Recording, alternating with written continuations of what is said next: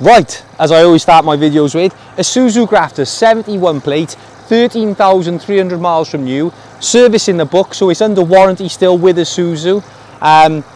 The vehicle itself is a 3.5 ton capacity, so it weighs about 2.2 ton. Now I've been told it weighs that, I think it's roughly around that weight, which also means then you can put 1.3 ton on the back of it, 2.2, 1.3, 3.5 ton in total. But this particular vehicle also qualifies you to pull 3.5 ton. So it's got a train weight of 7 ton, 3.5 ton, 3.5 ton.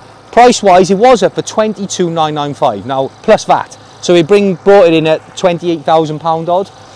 That's coming down now to 20,000 plus the VAT, so that's £3,000 off the asking price. I honestly don't think that, you know, you're gonna match it for the value. You know, it's a nearly new truck for 20,000 plus the VAT is £24,000. You can claim the VAT back if you're VAT registered, you know, to then go and buy a practically brand new vehicle. So if you like it, if you're interested in it, there's a couple of people who watch this who are car transporters and things like that. It might be for you. I do understand it's a lot of money for something to carry vehicles around, but you're not going to get a better one.